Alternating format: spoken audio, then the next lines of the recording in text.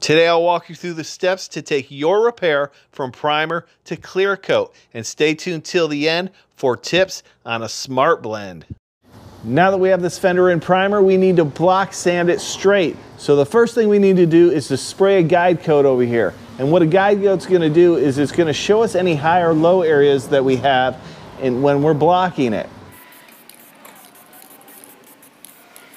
So now what I'm going to do is I'm going to take my flexible block. This is a flexible block that will form to the contours of this body.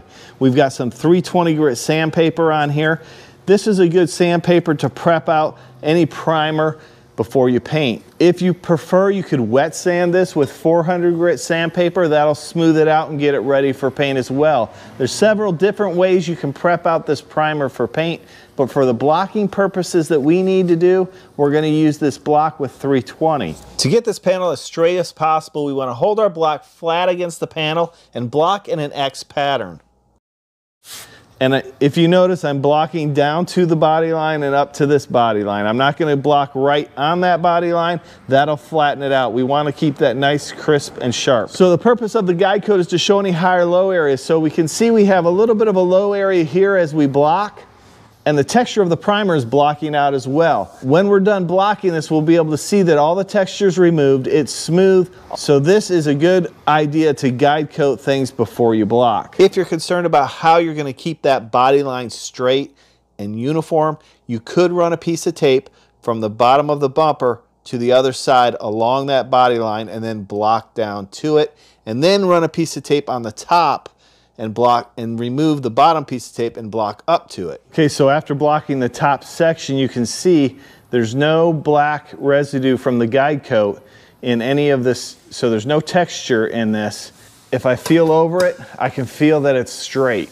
The only textures left is right here. We're going to hit that with the DA, and you can see, as you can see, the body line is crisp here, nice and tight, because we blocked down to it. Now we're going to block up to that body line to make sure that body line stays formed. There's a little bit of area here where we need to block just a little bit more, and then we'll block this section here to make sure that's straight and that all the texture is removed. Now there are some reasonably priced tools you can use to mark out those body lines and then use that line as a guide when you're blocking. I'll try and leave a link to those tools down in the description.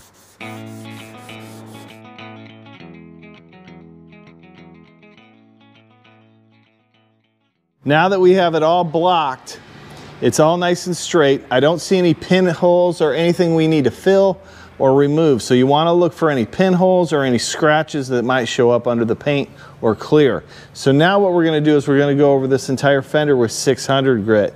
We're going to machine sand these hard edges. There are a few stone chips here, but we're not going to be concerned about those. We're going to machine sand this smooth, machine sand the primer around here because there was no body work done here. So we just need to flatten that out and get it nice and smooth. So we're going to use the orbital mirka sander with the interface pad. This will curve to the contours of the panel with some Duragold 600.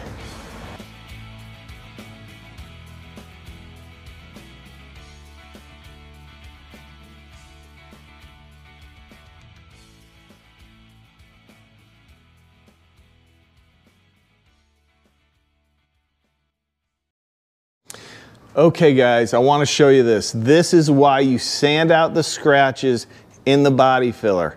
You want to sand your bodywork with 320 grit sandpaper. You don't want to use anything coarser than that before you prime. Don't leave any 180 or 80 grit scratches in your body filler or your paint. Sand everything down to 320, and this is why, and I'm going to show you here. Can you see those body scratches?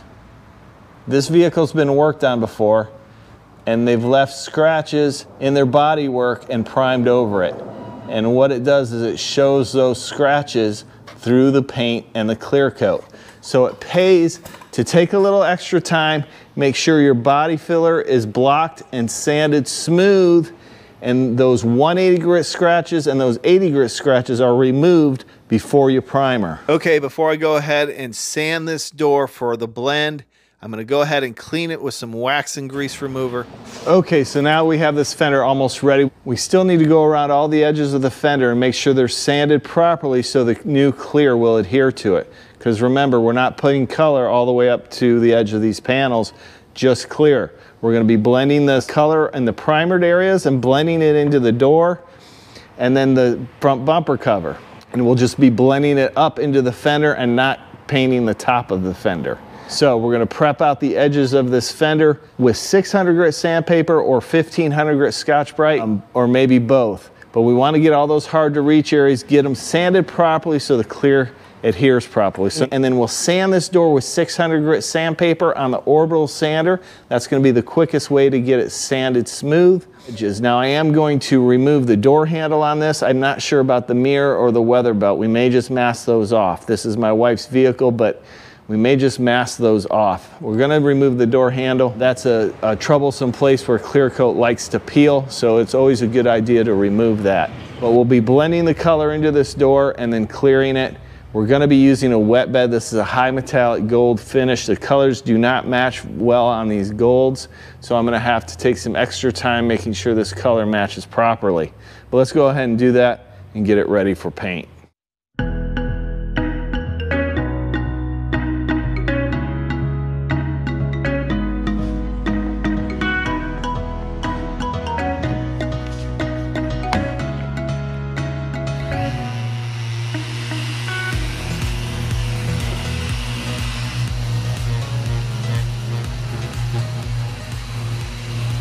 Now we're going to go around this vehicle and quickly tape up the trim so we don't hit that when we're sanding really close to this edge, because we need to sand right in there as close as possible. We could remove the headlight, but for these purposes we're not going to today. We're going to tape along the hood so we can sand this and not scratch the hood. We're not blending into the A-pillar, but we're going to also tape around any trim so we can sand it properly. And we're gonna go over and sand this with 600 grit sandpaper. That's a coarse enough scratch that's gonna allow that clear to adhere properly and prevent us from a peeling clear down the road. This is the 600 grit foam pad. This one is super fine. It's made by Roberto, but this does a nice job of sanding those tight and hard to reach areas.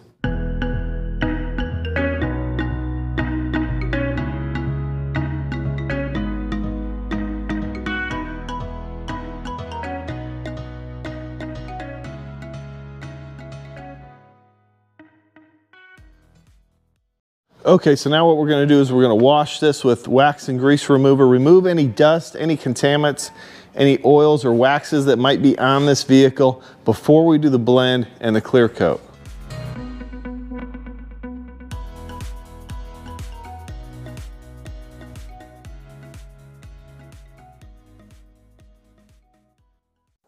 Okay, so what I'm doing here is I'm preparing this bumper for the clear coat blend. I've sanded that edge with 600. That's where we want to do the paint blend. And now the rest of it I want to sand with 1500, and this is where we're going to end the clear coat. Okay, and then we're going to wash it in with some reducer. We'll talk about that later. Now it's time to mask it off for paint. We're going to start with masking off the open door. We're going to put a piece of tape on the back edge of this door and then shut it. Then that'll be ready to tape up and this car will be ready to tape up. So do the door jambs first. We'll do that and then we'll tape up the rest of it and run plastic over it.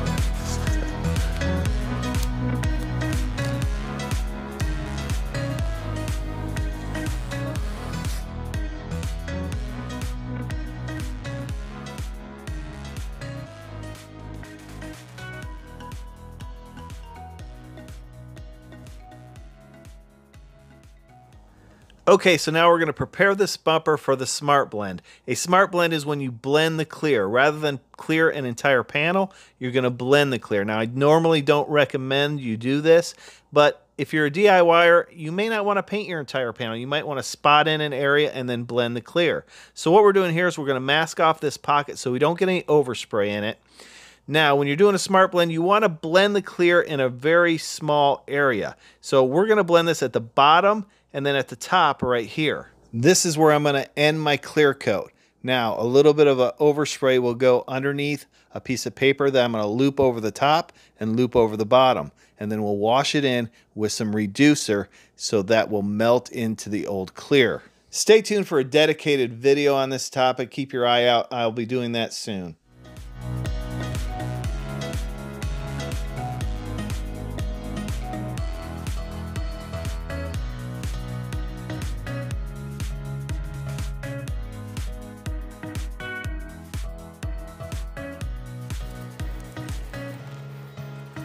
Now we're going to prepare our wet bed, our base coat, and then I have another one here for clear coat. So I'll have the base coat and the wet bed all set up, and what the wet bed is, it is just straight binder.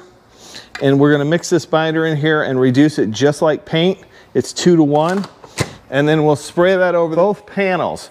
Okay, soak it real good, and that's called a wet bed. And what a wet bed does is going to allow the metallics, when I blend this, to lay down flat and smooth. It's going to give it a base to stick to, and so it has a good transition from the new color into the old color. So this will allow us to lay down our wet bed and then immediately come back, switch out the PPS system, and put our base coat on.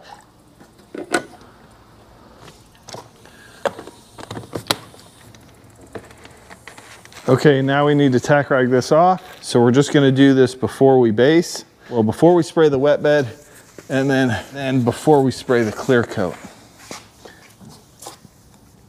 We've already washed this, although I'm gonna wash it again because I think I got some oil here when I was taping it up, and that could cause a paint job to fisheye.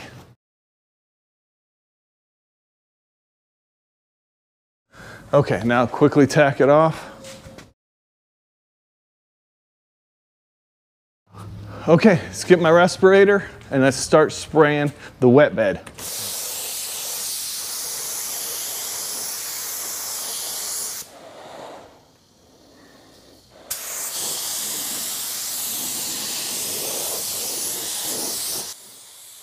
Go ahead and spray your wet bed just like you're spraying paint. Same type of gun settings. I'm doing 20 psi on the gun, almost a full fan pattern, and then 3 turns out on the volume. You want it to be wet. That's the whole idea, and that's how I like to spray it. So then when I apply my base, it has something to melt into. On your first coat of base, you want to cover the primer. Don't be concerned about the blend. Just get the primer covered. Let it flash for 10 minutes, and then put on the second coat until the primer is covered.